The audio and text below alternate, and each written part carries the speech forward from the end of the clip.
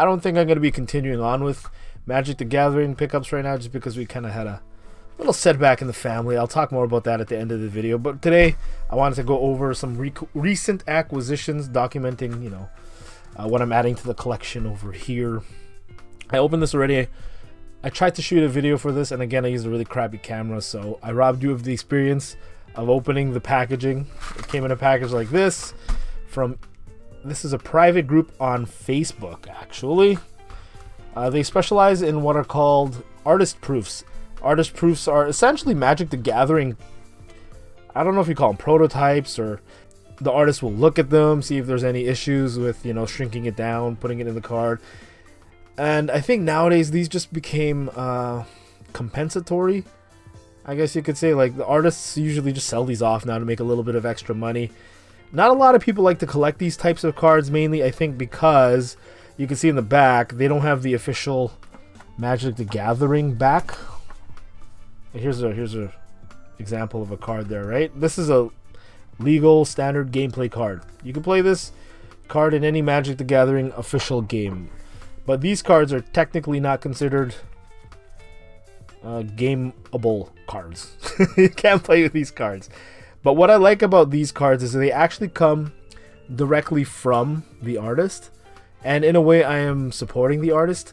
One of the things about Magic the Gathering that I really do appreciate is the art. To me, that's like the resounding differentiation of Magic to anything else out there that's a trading card game, is the art. So anyways, in the private Facebook group, they had a bunch of Dan Frazier artist proofs, and for people who are in the know, he's a pretty prominent artist in Magic the Gathering. Really popular from the early days of Magic. His art, I think, to me is definitive of those days. This is all from one dealer on the page. He goes by Mark. I don't know if he wants me to say his whole name or not, but this card I picked up because I just wanted to, pad the pickups. This card was only like $5, I think. Indicative of all the artist proofs. Artists, if it comes directly from them, will sign the card. And if you go up to them at like a Magic the Gathering tournament or what have you, and you ask them to sign an artist proof, they necessarily won't sign it, because this has kind of become a type of certificate of authenticity, a signature of authenticity, you could say, where if somebody comes up to an artist at a convention with an artist proof, right, without the back of the card, it's a lot easier to fake these cards and to not contribute to that market. A lot of artists just opting not to sign artist proofs that don't come out of their hand.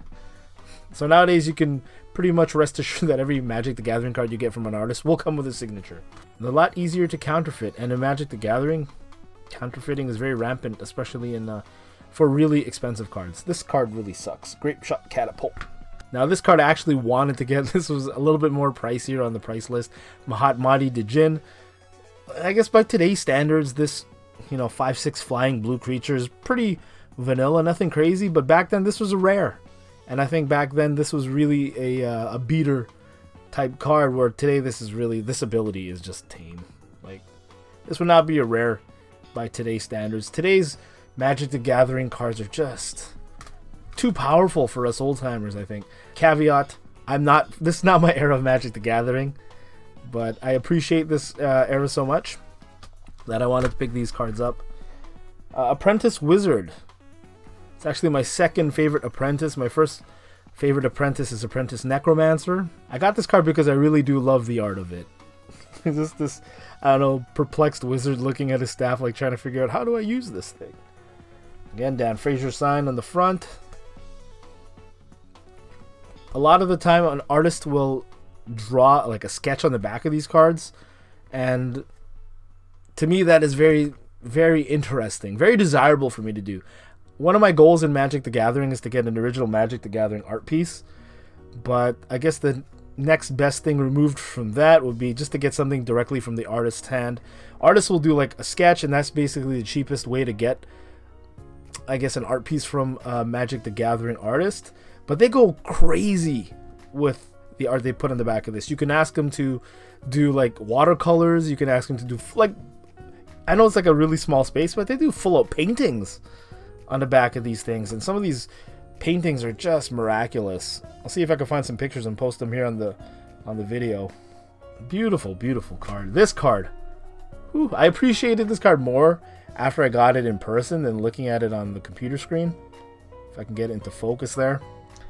Hyperion Blacksmith. For some reason, when I look at this card, I'm reminded of a show I watched as a kid, Rocket, Robin Hood, and that Hercules show where Hercules puts on like the ring. You know, he has that little, what do you call those creatures? Come on, Herc! Come on, Herc! I don't know. Comment below if you know what I'm talking about. I'm just dating myself. Okay, quick addendum to this video. After I was done shooting this video the next morning, I went to the mailbox and I got this package here. Fragile, handle with care. And again, it's another Magic the Gathering card. Same person I was talking about in the video. Dipping my toe into the artist proof cards from the Magic the Gathering collecting arena. And the cards that I showed you in here, those artist proofs are really me just like dipping my toe into the world of artist proofs. You know, these ones. You can see in the back, indicative of the artist proofs. They're just white on the back, no sketching or anything on it. And I had mentioned that I guess the next step up in terms of getting artist proofs is to get the original artist of the card to do a sketch on the back of the artist proof itself. And I think this is what that is. Let's hope. Now this is a foil reprint of Dark Ritual, one of my favorite cards in the Magic the Gathering series. The artist of this is Clint Langley. And I don't know what's on the back of this. Basically, when I bought this off the private artist proof Magic the Gathering website on Facebook, they just kind of said, yeah, here's a bunch of sketches on the back of these artist proofs. Each of them are, I honestly can't remember what amount of money they were, like 50 or 60 bucks American plus shipping to Canada. So whatever that turns out to be. And you are about to experience with me the first time looking at this sketch on the back. I'm gonna take my name off of there so you guys don't know my last name.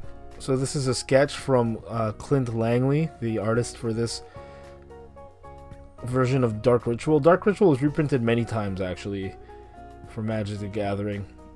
And this is one of my favorite versions or reprints of this card. I'm gonna put it in its own penny sleeve. T'Challa. And put it in its own... Oh yeah, look at that. The foiling on that is gorgeous. Gorgeous. And there you go. Very nice, actually. Like I said, to me, the money for this, the majority of it, I guess, went to the artist himself. There's obviously a dealer here who takes his cut. You know, obviously the artist signature on the front and a sketch on the back. Zowie, wowie, I like it. I like it very much. Ooh, very nice. Yeah, alright, let's go finish this video. My first 4 artist proofs.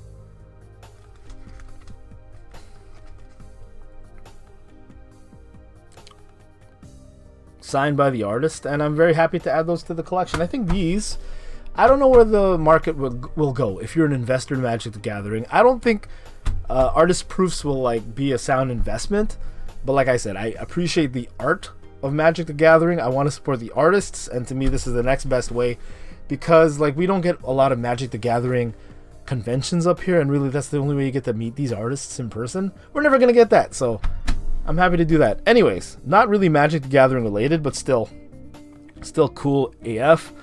My kids and I really got into Pokemon Go, and this is Detective Pikachu from the Blu-ray. If you buy the Detective Pikachu Blu-ray, I bought it for my kids because we in COVID times, we need something to do in the house.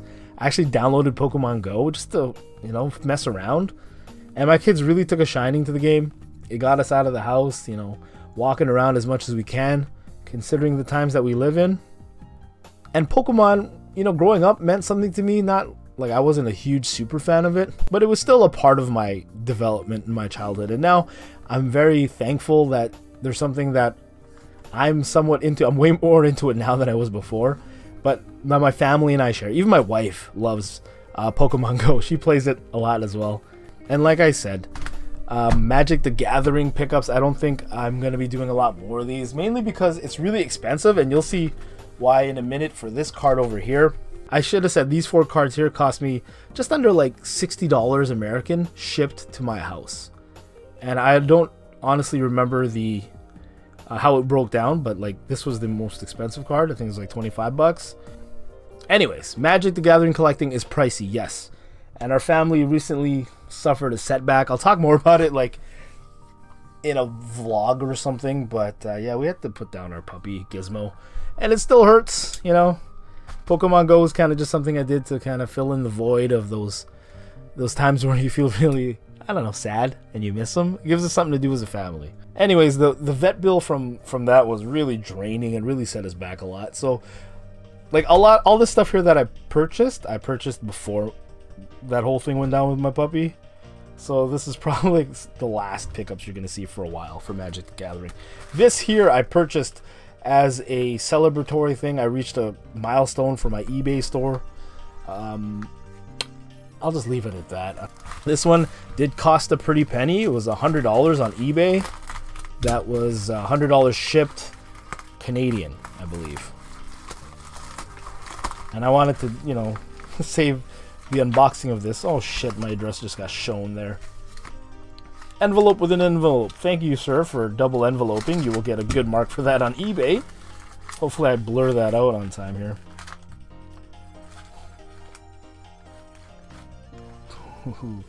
Another graded Magic the Gathering card.